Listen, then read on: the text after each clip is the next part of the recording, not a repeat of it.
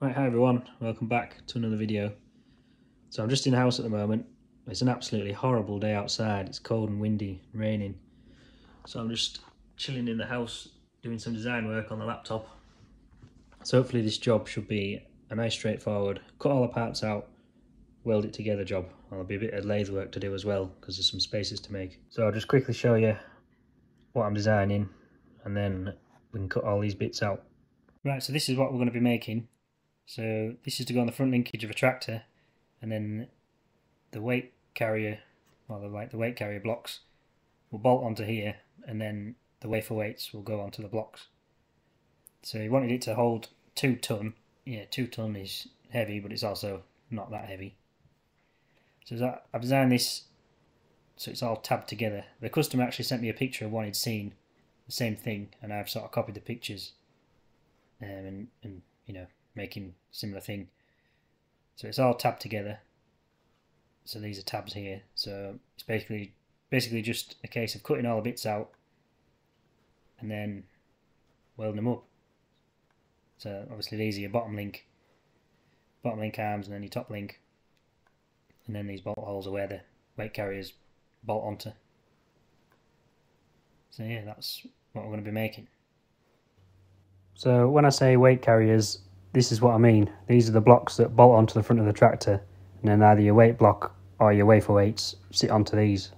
So there's 2 of them to go side by side. So I've just laid them next to each other, and I've just checked, make sure the hole centres are right on my drawing.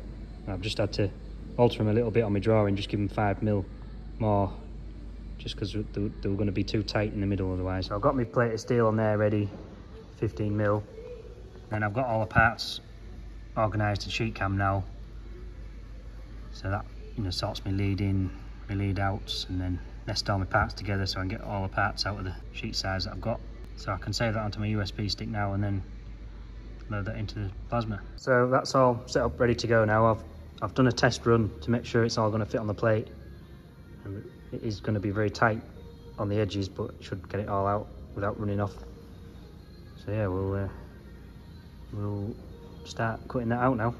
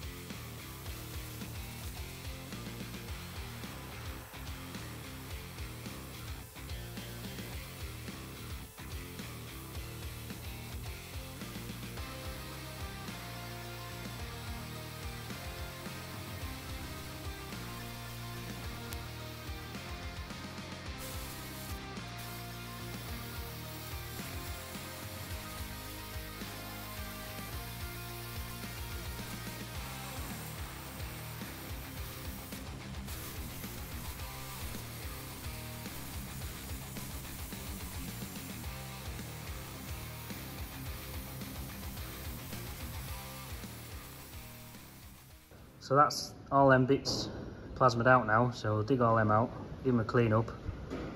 Hopefully they should all slot together, and then it's just a case of welding it up.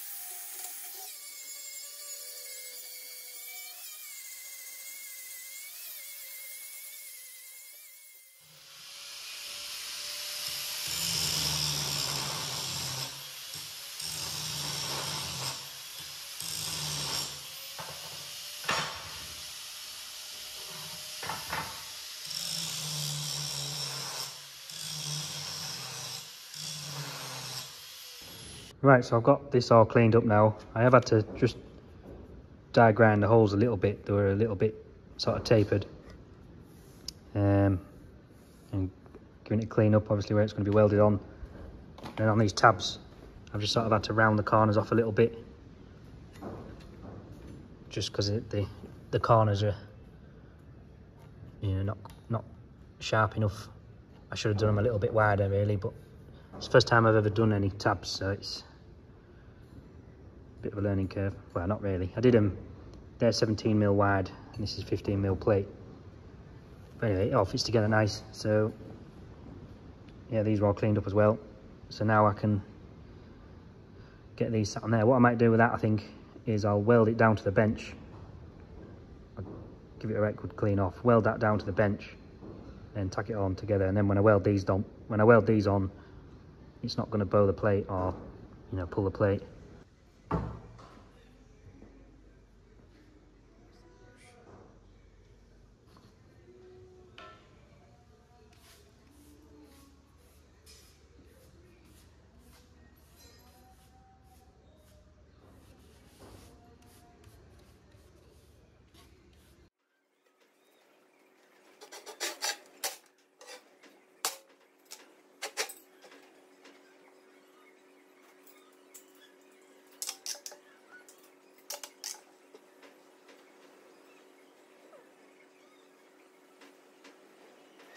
So this plate has had a bit of a bow in it.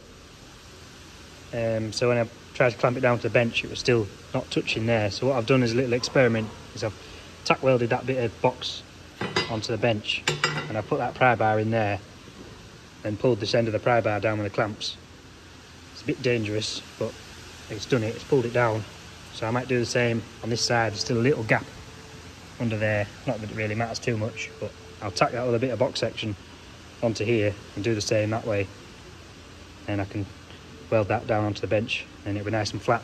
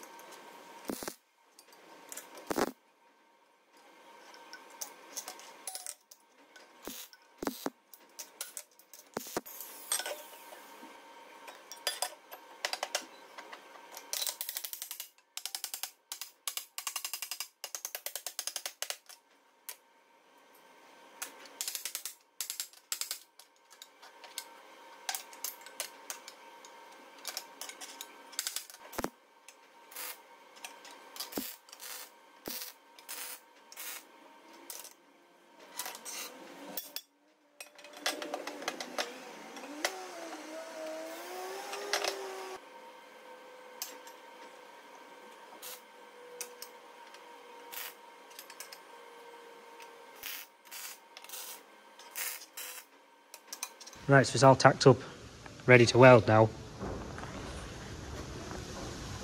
I'll probably put some more bits in here, extra strength, because like they're your bolt holes. I'll have to, it's just worked out where the bolt holes are, I'll have to leave a bit there, otherwise the head of the bolt will catch on the weld. So there'll be a little bit there I'll have to leave. I'm not going to preheat it, it's only 15mm, so it's not really thick enough to worry about preheating it. And then when I come to weld down here, I might struggle to get in there with a big torch. So I might have to use that little welder with a little torch. But if I weld down the outside first, it should be nice and hot. And then the little welder should manage. Might just tack some across there to stop them splaying out.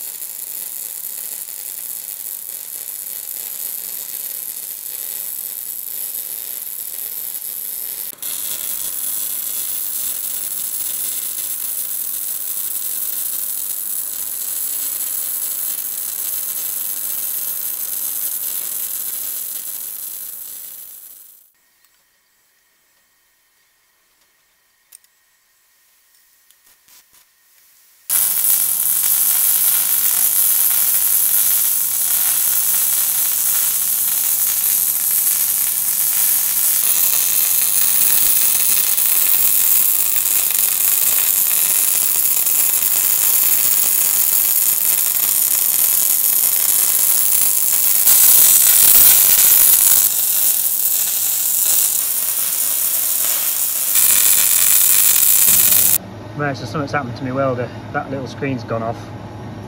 Usually it's one of them two fuses, but I've taken both of them out and they're all alright. When you pull the trigger, there's no power.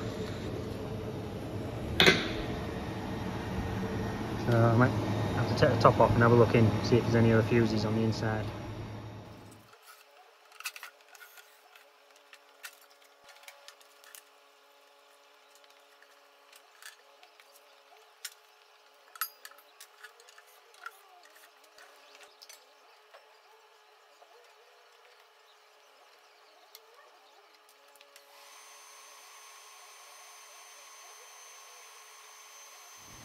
So I can't see any fuses on the board, but the little screen's come back on again now, and it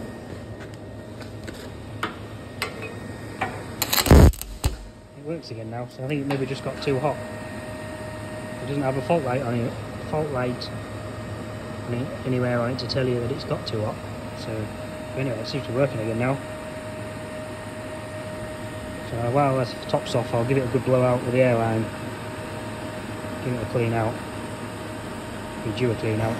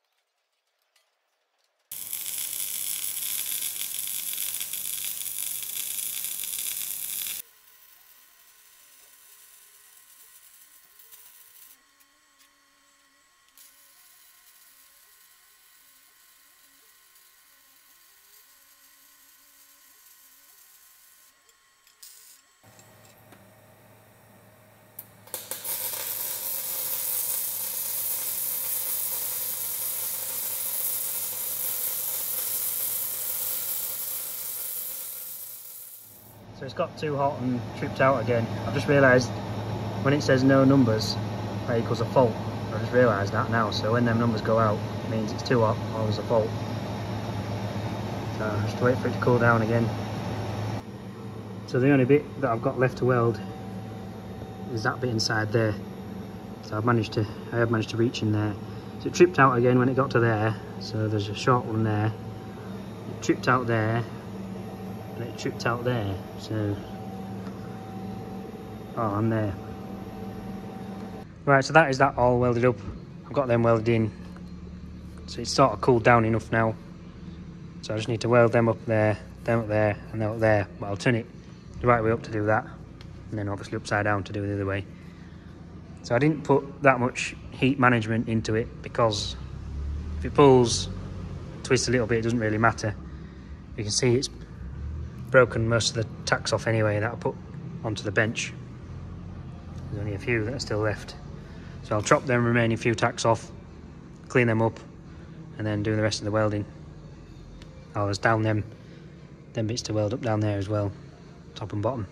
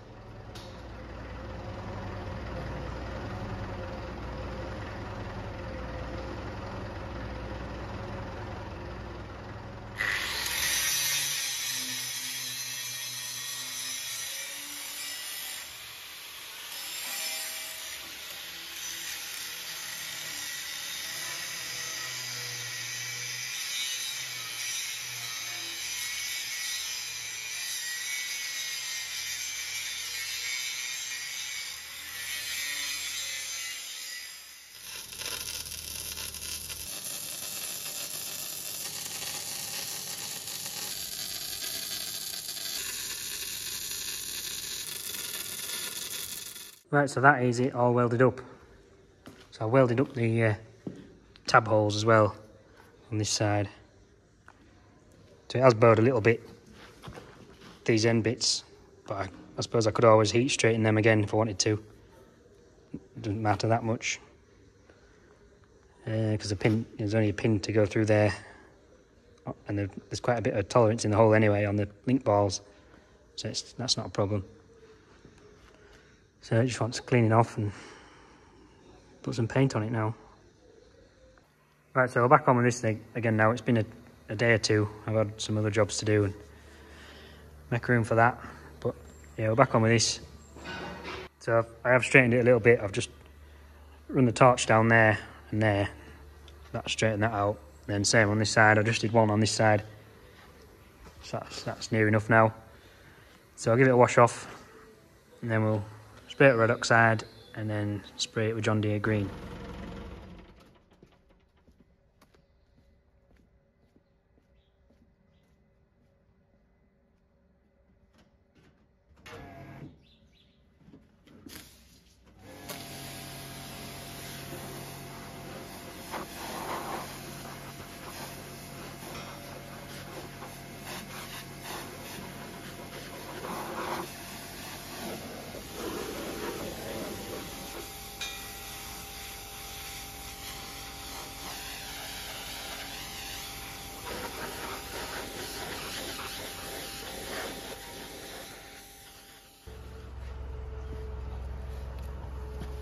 Fella.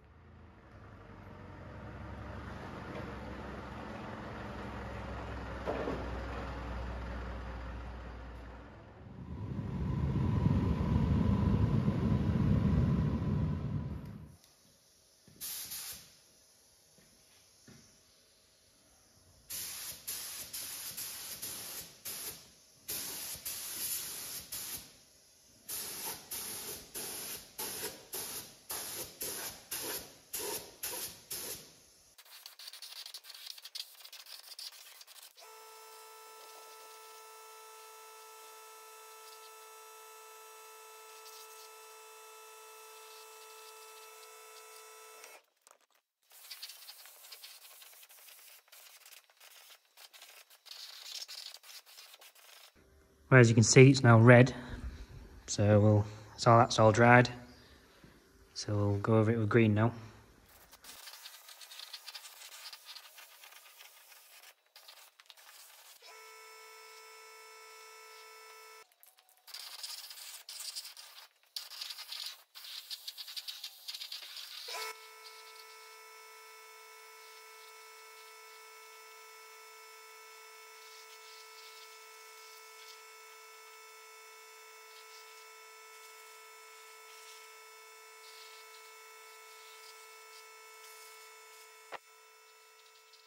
Right, that's nice John Deere green now. So I'm just waiting for some bolts to come for them. I've just measured the length of them. So I'll go and get some of them in the morning. And then we can bolt them on to here. And then that'll be job done. Sit the weights on. I think the customer will have some pins for just normal Cat 3 pins. So I need to make some spacers now for the back of these blocks, but they're not both the same when you measure them, they're different. So when I measure across here to there on this one, that measures about 66 mil. But then when you measure it on the other one, this one measures 70 mil. So I suppose I could just make them 70 mil. But it depends whether this distance to this to the edge where the weight sits is the same. I'll have to measure that, because if it's not, one block will be sat slightly in front of the other one. Right, so we'll chop 4 off at 72 for this one. We'll bolt this one on, and then I can measure from that surface back to the plate to get the length of these ones, and then I just want to make sure they're both dead in line at the front, so that's how we're going to do that. And they've been better to make them out of some heavy walled tube, but I haven't got any, so I'm just going to use this 50 mil round bar and then just drill a 20 mil hole or 22 mil hole through.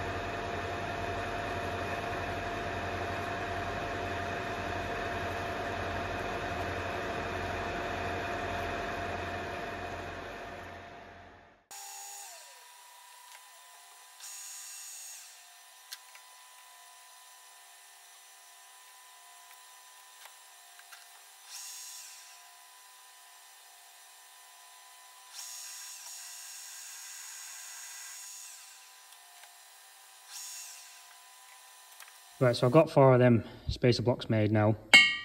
So we can bolt this one on to the frame. Only trouble is I've only got 4 bolts and they're not quite long enough, so there's some longer bolts coming on, well, they'll be on Tuesday, Saturday now. And they're only 8.8, so I've got some 10.9s coming. But these will do just to get everything set up and get the stands made.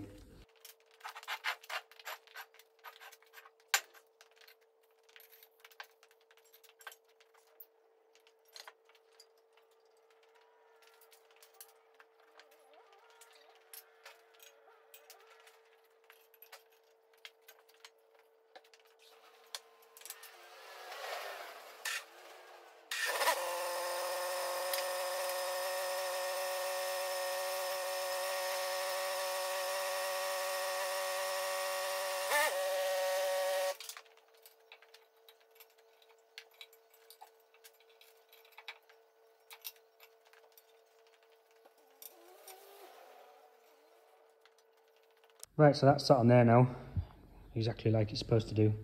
Got all the bolts in, all the stands in, all the spacers. So that weighs 110 kilos just by itself.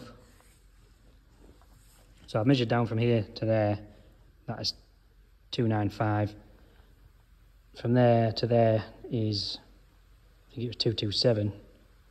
So my spacers want to be 68 mil for this one, and then they're both the same. Doesn't really matter too much, but it's just nice if they're both bang in line.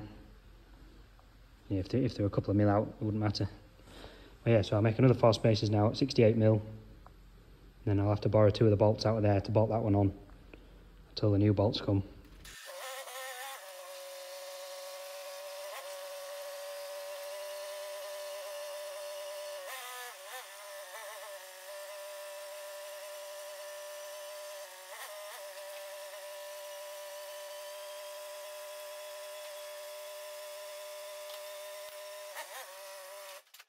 So that's both blocks bolted on. They've only got 2 bolts a piece in at the moment, say, because I'm waiting for some longer bolts and some stronger ones. But they both fit anyway, both level, both flush at the front, so that's good.